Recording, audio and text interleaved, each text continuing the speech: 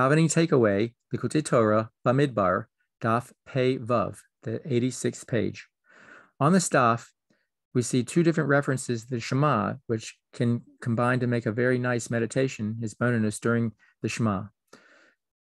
It mentions the classic explanation that when we say Hashem El Echad, Hashem is one, that word Echad, spelled with three letters, Aleph, Ches, and Daled, we can think that and meditate on the fact that the Ches, which has a numerical value of 8, represents this 7 Brikim, the 7 firmaments, and then the one which is the earth, making a total of 8.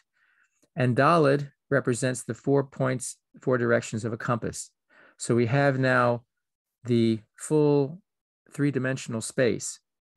And that and everything in it is one. Hashem is one. The Echad, the Aleph, represents 1, numerical value of 1, and that is Hashem's oneness within all the created existence. We see that Chassidus enhances that by mentioning that we could think of Hashem in his essence, Atzmas Mahus. Maybe we could say that's Echad, but we really can't say that's Echad.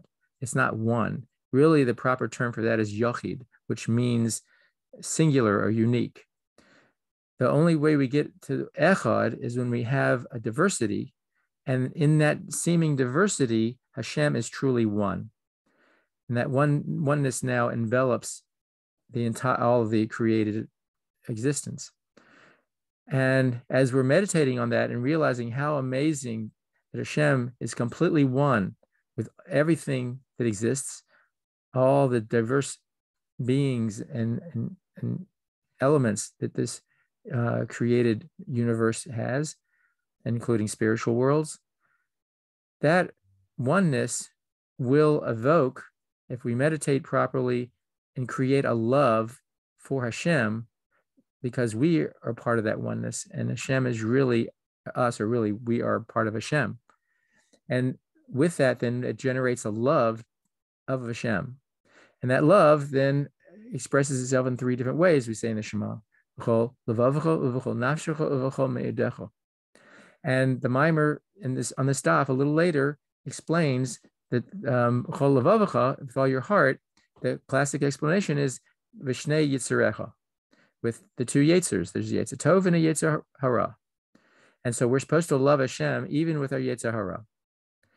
The Chassidus comes and explains that if our meditation is proper, so that we realize that Hashem is truly one with everything, then the Yetzer Hara, that urge, that inclination, shall we say, that has a desire to create something for me, my selfish part of me, the separateness of the world part of me, when it then looks around, so to speak, after we've done proper meditation on the oneness of Hashem, it will look around and realize there is nothing else outside of Hashem.